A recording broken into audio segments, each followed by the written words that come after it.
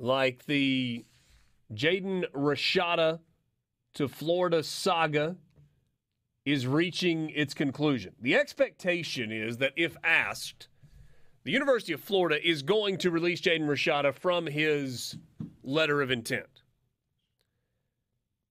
Jaden Rashada filed paperwork yesterday with the NCAA asking for release from his national letter of intent from the University of Florida, according to 24/7 Sports.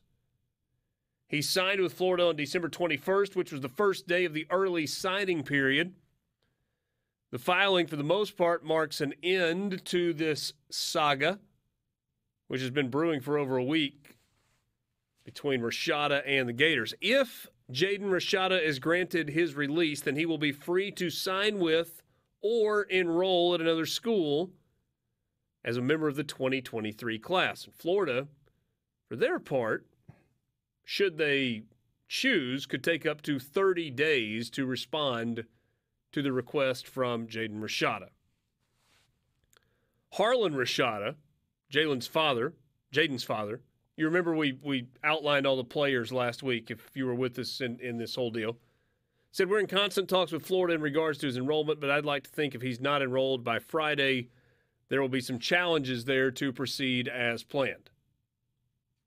That was on January the 11th. So that was a week ago. That was a week ago today when he told 24/7 Sports that. So he hasn't enrolled. Classes have started. He's asked for his release. The only thing left to say is Florida going to let him go? Florida doesn't really have any choice but to let Jaden Rashada go here, right? Just do it at this point. Yeah, what are you going to do? I mean, he's not going to show up. No. But I'm saying you don't have – if you're Florida, you don't really have the ability to be petty. Right. Nor should you. I mean, at the root of this, despite there being clearly a lot of bad actors in his life, Florida didn't do what they said they were going to do. Made a promise, signed a contract, decided, no, we're not going to do that anymore. After it was signed and the payments were supposed to start hitting the bank. Yeah, I think Florida would prefer for the headlines not to be about them welching on a bet. Yeah. Not exactly the same thing, but you understand what I'm saying. You don't want that reputation out there when you're recruiting these kids. No. In the world of NIL, you do not want the reputation of promised one thing and then either couldn't or wouldn't deliver. And as we learned, It's more couldn't than wouldn't, right? They signed that contract without that amount of money available to pay, I mean, at all, let alone one player. I was going to say, but the thing is, it's not like that deal was going to require them to pay $13 million in one fell swoop. No. That's not how these are structured. But still. And so Florida didn't even have the money for the down payment? Or somebody told them, hey, this is stupid. That's also possible. What? Wait, you did what? What? I imagine when Billy Napier found out, because we can pretend like collectives don't talk to coaches and stuff if we would like, but when Billy Napier, we can pretend that all day. When Billy Napier found out that they promised that amount of money to the quarterback he was recruiting, he was probably pretty fired up.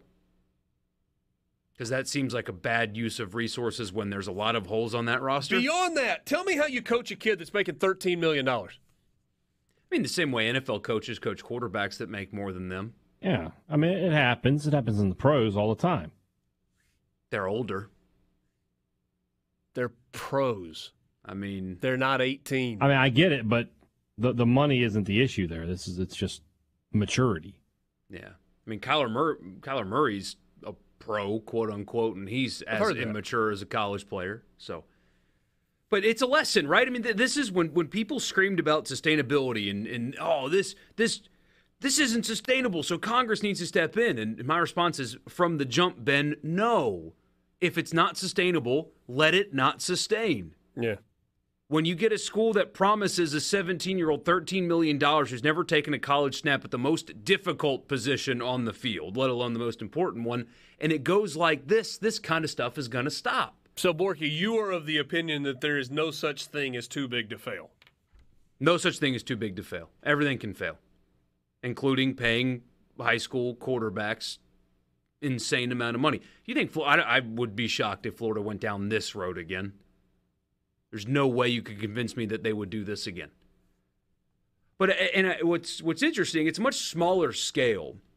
But I find it really interesting that you saw a very similar situation play out here locally.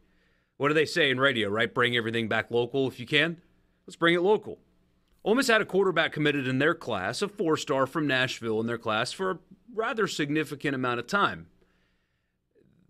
Then other programs started trying to get him late and offered more money.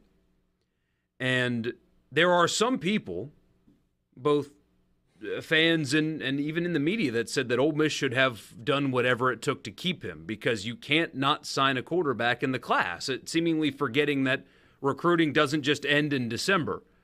But still, there were people that thought that, well, you've got this war chest, just overpay. You got to sign a quarterback, just overpay and get him. And in reality, that would have been a really stupid financial decision. To get into a bidding war with Texas A&M over an unproven quarterback is a bad allocation of resources. It simply is. It doesn't make any sense. So they let him walk, and he went to Texas A&M. They ended up signing a guy with 4 years of eligibility anyway that was a higher-level prospect. And even if they had to pay more than what they initially offered to the previously committed quarterback, he's a better player, and you don't feel like you had to overspend and get into a massive bidding war to get him. Just makes more financial sense. So instead of, just pay him, you got it, just pay him, just pay this high school quarterback that has only taken snaps against high school teams who may never adjust to life in the SEC, because how many times have we seen that? Over and over and over again. Don't overpay. That doesn't make any sense. You don't have A&M money. Let them do that and try to portal as best you can, and look at what has happened. I assume they didn't think that Walker Howard was going to be available when they let Marcel Reed walk, but they knew somebody was going to be available. And look at what happened.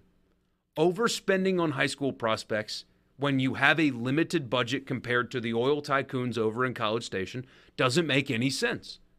And it played out perfectly for Ole Miss. It ended up being a net positive because they didn't bidding war for Marcel Reed with Texas A&M.